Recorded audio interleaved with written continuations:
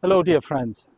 I'm Roland Gunther, homeopath in Royston on Vancouver Island, and today I'm here from an orchard that I grew up in when I was a little boy with my grandpa. Yeah, and here I'm today with my grandkids in Germany. So, one of my great loves, what I really love in life is apples or fruit in general.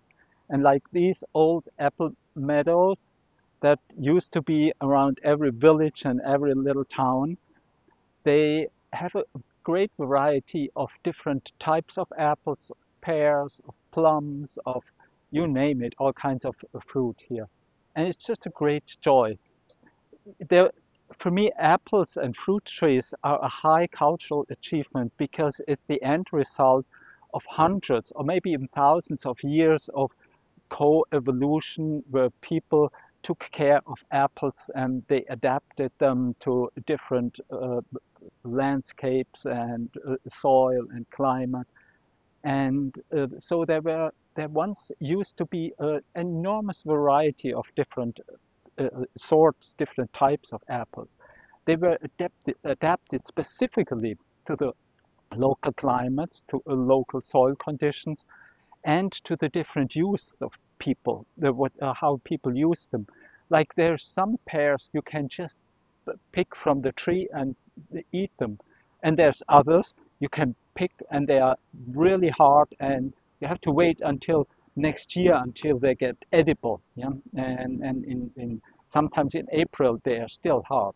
Yeah, and then there's other fruit that you uh, use for uh, to preserve over winter, or that you use for drying, or that you use for apple cider and to use for baking. And it's all different varieties that are different for the specific purposes and in the specific areas. I think it was around the 1900s when there was really the peak of the apple culture, of the fruit culture in this way.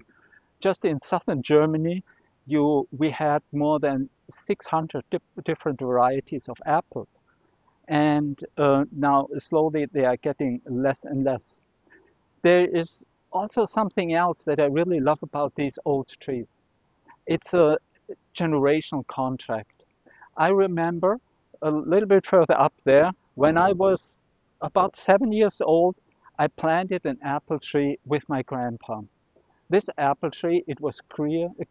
Grandpa took care of it, trimmed it, got it water, but in his lifetime, he will not harvest a lot of apples from that tree.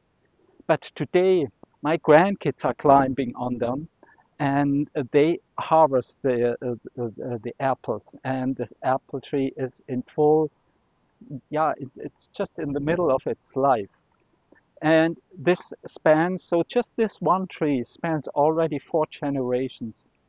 And I think this is something so beautiful that we do things that it's not for benefit in a few years just for us, but that we do things because we know generations after us, the people will enjoy them and will still benefit from them, and it will connect them. Just like my granddaughter Mona. Come here, Mona, for a moment.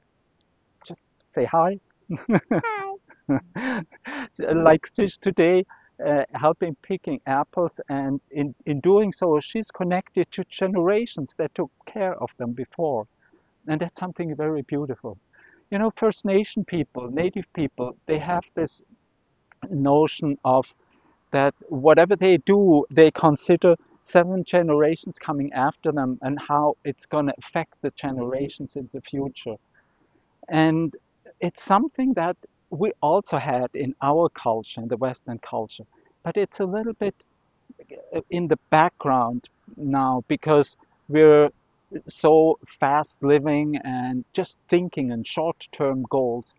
But I think if we want to survive on this planet and just for the benefit of our children, we got to think again or include these old values of how is this going to affect my children, my grandchildren. And I think this is something that we can love from the apples and from our grandchildren and from the fruits in general. So maybe think about if you plant an apple tree, or maybe even two, one that you can harvest in a few years from, and another one like an old tree where you know your grandkids can climb on or hang a swing on the lower branches, and another tree that will last a long, long time and that will tell future generations about you and that you cared. Thank you so much for joining me today here. Have a good day. See you next time. Bye. Bye.